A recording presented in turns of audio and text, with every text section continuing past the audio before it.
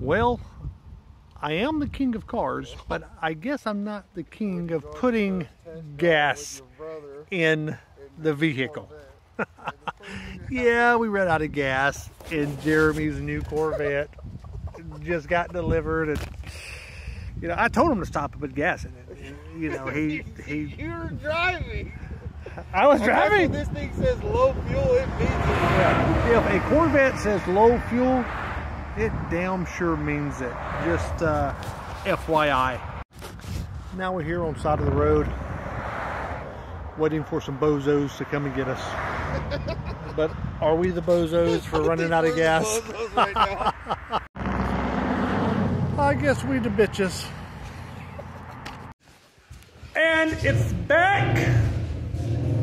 Looking good. C6 Corvette convertible. Lots of power for an 05 Chevrolet Corvette.